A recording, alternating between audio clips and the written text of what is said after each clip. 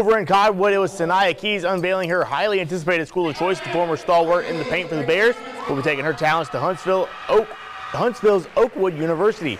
Keys averaged 22.5 points, 15.8 rebounds, 3 blocks, and 1.8 assists a game, and leading Cottonwood to a 21-5 record this past season and to the Class 2A Southeast Regional Tournament, the most wins in the furthest postseason advancement in Bears girls basketball history.